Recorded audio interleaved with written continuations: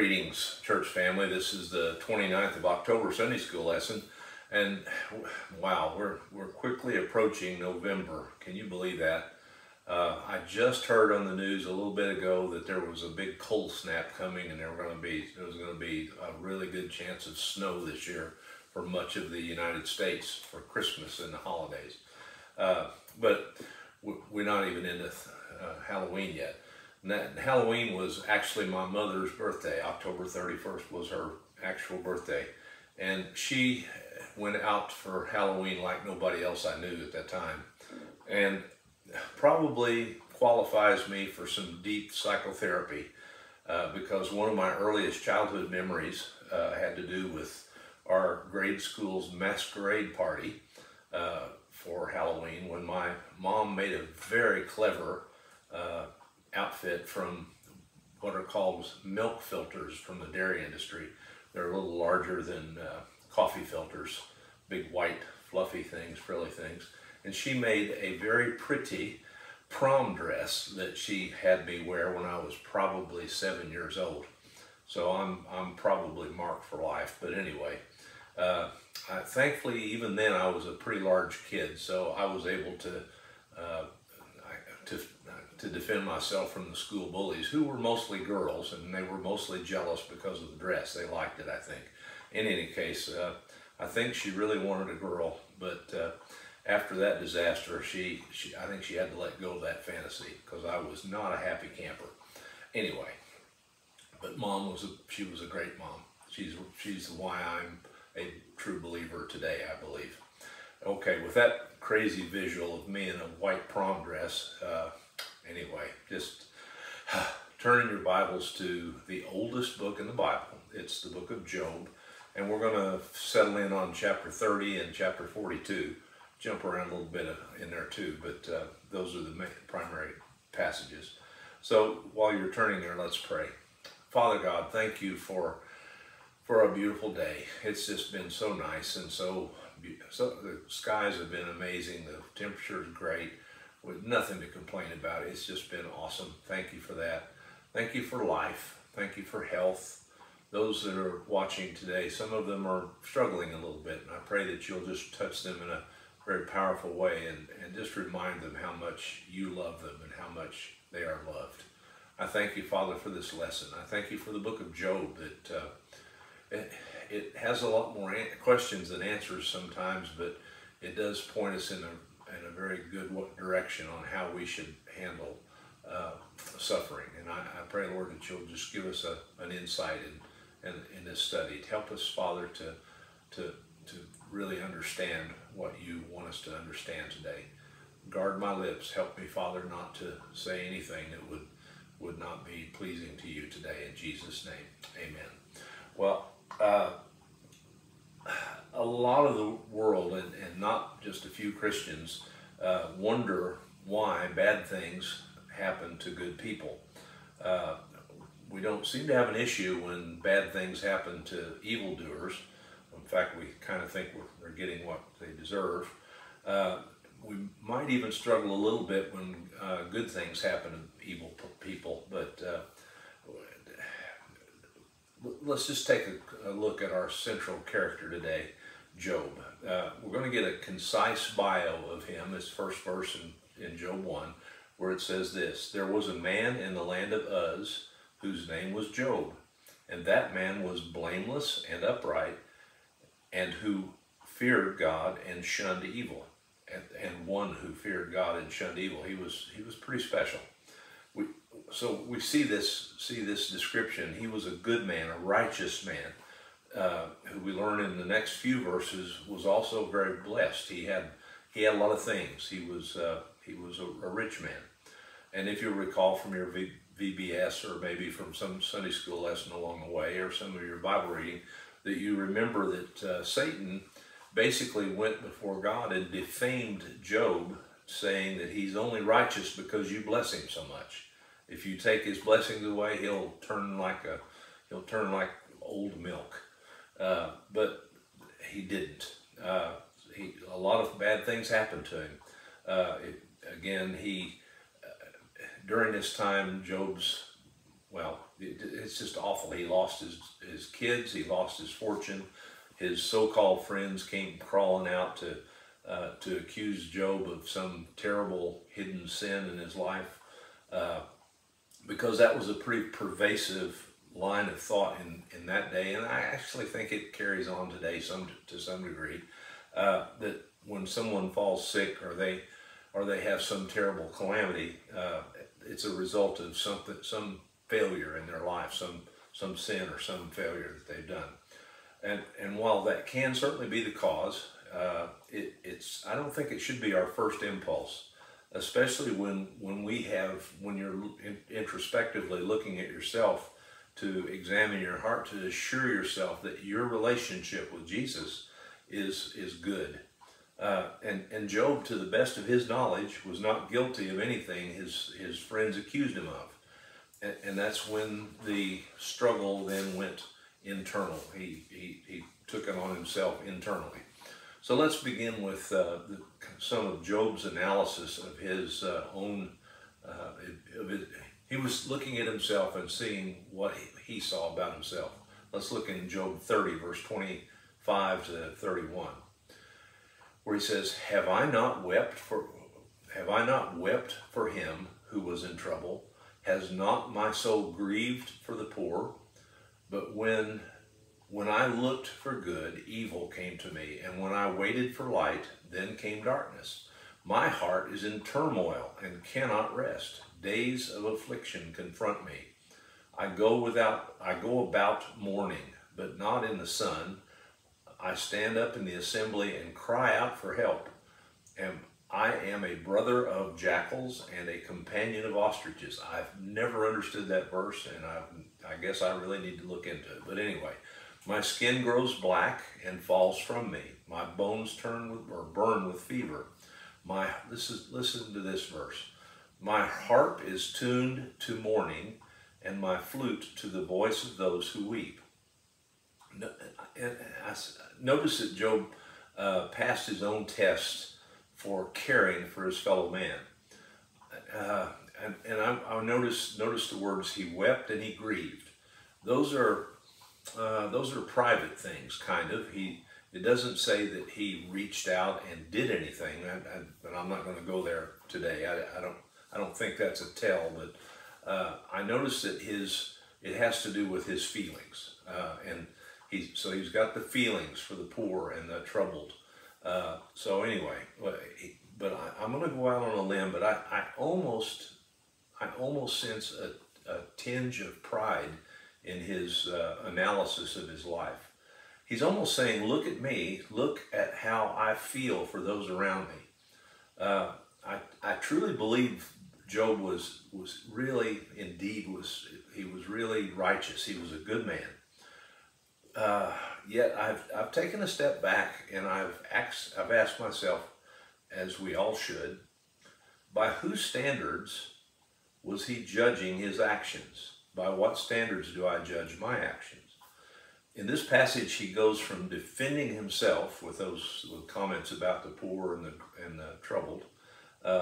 He goes from that analysis of his condition or of his actions.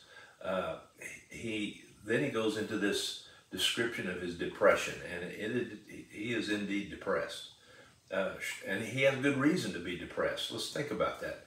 His children, his kids, they were pretty much grown by now. His kids and his fortune are gone. They're gone, and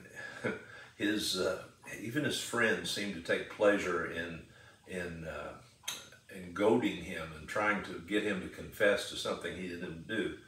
And his wife, she early on, I think it was the second chapter, she says, "Why don't you just curse God and die?"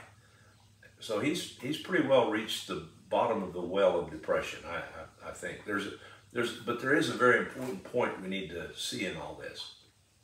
Job, even though he certainly didn't understand why things were going as they did, he never stopped in his reaching up to God. He continued over and over again to reach out to God.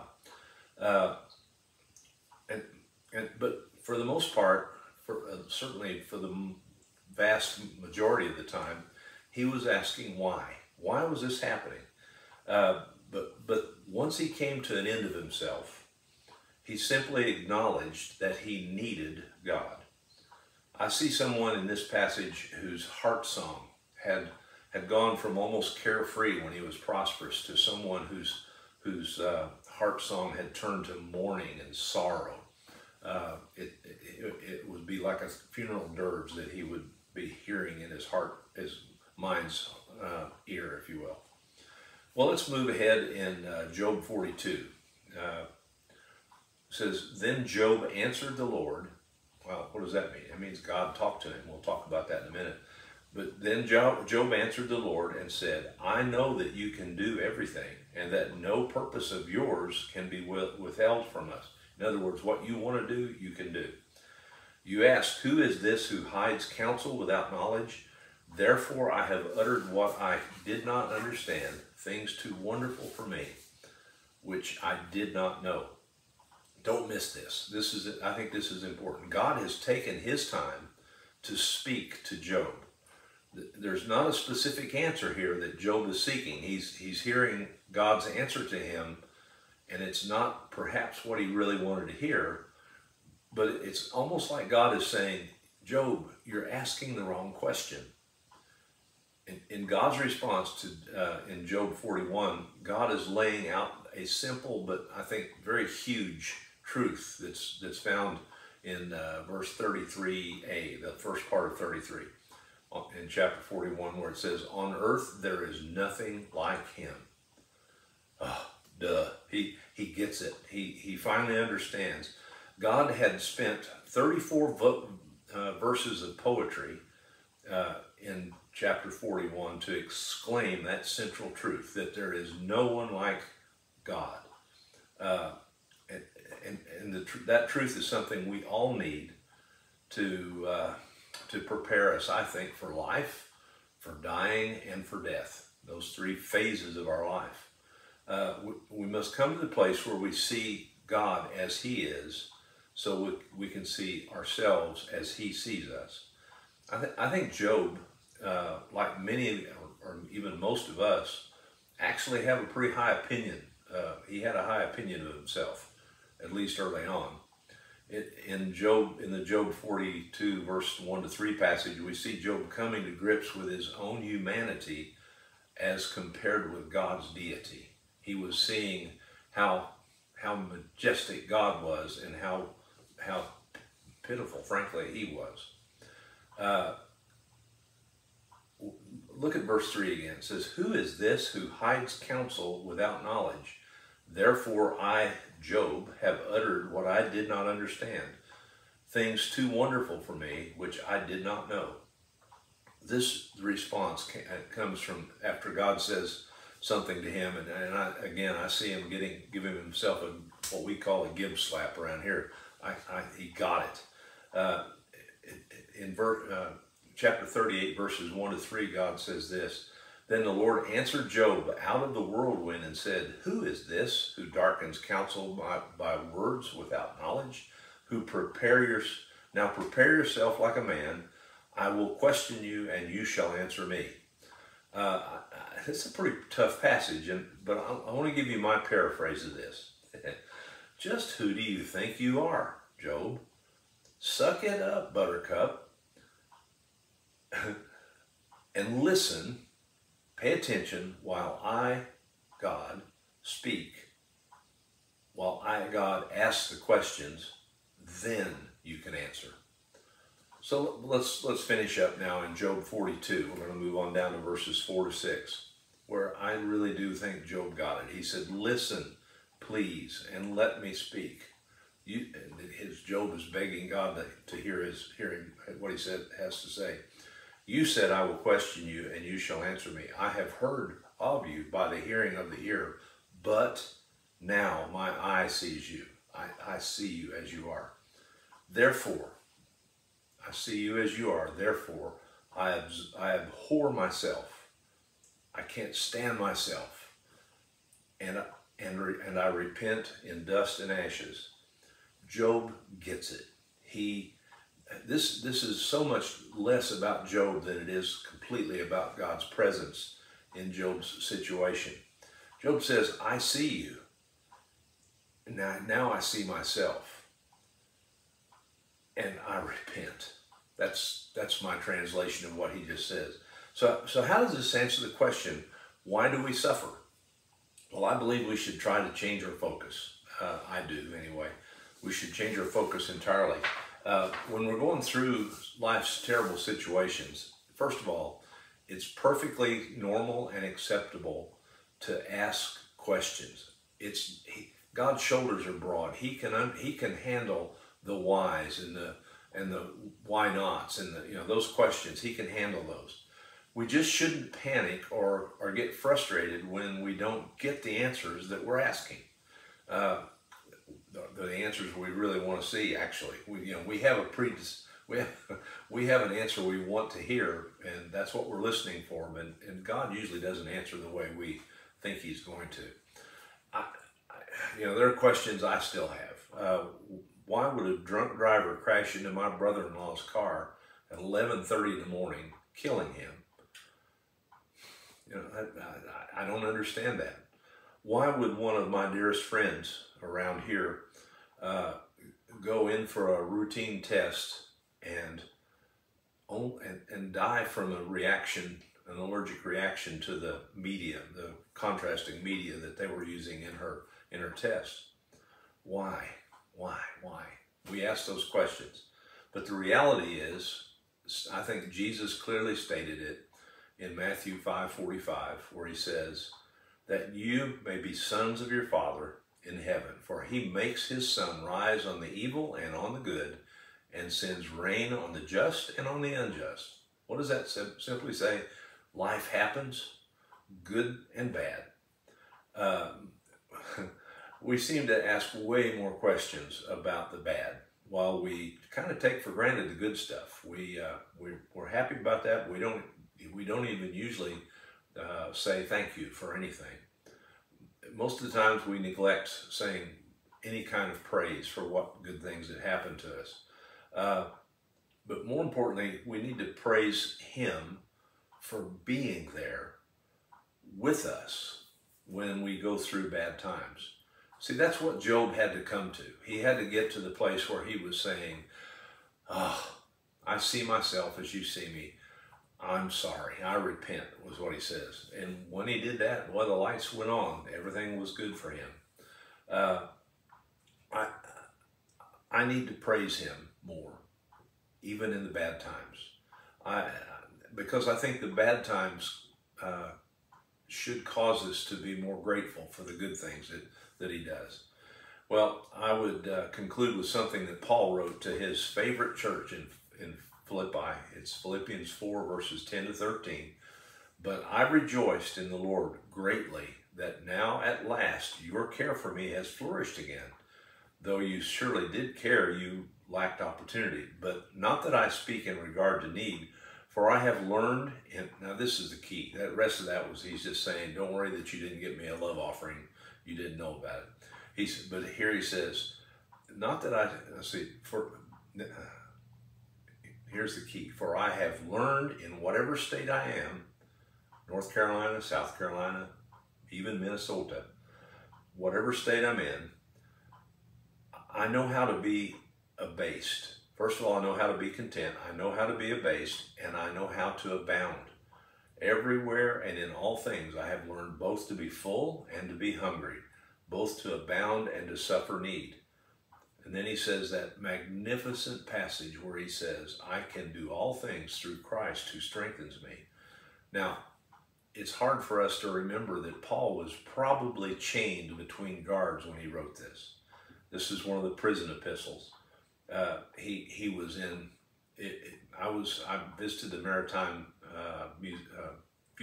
prison in Rome, and it was basically a hole about the size of this room, and it was a circular hole, and you no stairs to get out, and it was, I'm sure there was no toilet facilities there. I don't know how they handle it, don't want to know. I don't want to know how they ate, what they ate. I just know it was awful. And he was in there and he wrote those words where he says, I know how to abound and I know how to be abased, and I can do all things through Christ who strengthens me, while he was chained between guards. The thing is, we need to learn to be, to have lives of gratitude, even when we're less than comfortable. When I take that attitude, when you take that attitude, you can indeed do all things through Christ who strengthens you, even in chains. Sufferings should drive us to our knees, literally, to seek answers. But even when those answers are elusive, we should seek God's very real presence in those sufferings, in those times of suffering. I think that the book of Job, though I have a lot of questions about it, that I still scratch my head about some of the stuff that happened in that book, some of the things I've read. But the reality is, Job was troubled until he saw God as he is, and he saw himself as he is. Once he did that, his redemption then could happen. He didn't curse God. Even when he was angry with God, he asked questions. He kept asking questions.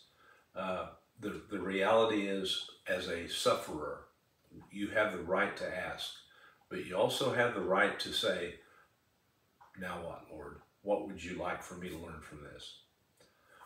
That's why sometimes we suffer. So we can learn to be grateful for the good things, so we can learn to go strongly into his loving arms. We can learn to pray. There's a lot of things we can learn during times of suffering that we don't seem to do too well at when things are going well. Well, next Tuesday is our annual trunk or treat outreach at church, and I ask you to fervently pray for that. We've had estimates from 600 to 1,000 kids that will be coming through for candy and tracts and Bibles and hugs, and maybe the first time they've ever experienced a loving church. So pray for that, and pray for those volunteers that are going to be doing stuff. If you haven't had a chance to supply some candy, they could use that, I'm sure. But just pray for that outreach, because that is a major outreach of our church. So let's pray. Lord, thank you for today. Thank you for life, for even the struggles of life that cause us to lean into you. I pray, Lord, that you would give us lessons from the book of Job, that you would show us what we really need to understand there, that we need you, that we desperately need your touch, even when we don't understand, and help us to trust you when we don't understand. Now, Lord, I pray for the services to follow, that you would bless all the activities, all the Sunday school, the music, the offering, the announcements, and especially, Father, the sermon and the altar call to follow. I pray that your will would be done, that people would come flocking to find out more about you. Lord, we love you. We thank you for what you're going to do, and be with those, Father, who are hurting right now, the folks who are recovering from illness. There's so much need. I just lift them up to you now and ask that you touch them in a very special way. Thank you for all you do, for all you're going to do. In Jesus' name, amen. Well, next week we're going to take a look at 1 John chapter 5, where we're going to explore that question, surely this is not true. Is Jesus the only way to God? And we're going to get an answer for that from the scriptures. Be sure to subscribe, like, and share, and particularly share the lesson with those maybe on Facebook that you're friends with. Pray that someone would find something they need today in this. If you have any questions or comments or needs, I wish you would call the church office at 843-236-2224 and let somebody know, because a lot of times we don't know. And I'm speaking now as a deacon. I would ask you to let us know so we can reach out and do what we can for you. We love you guys. Have a blessed weekend. Bye-bye.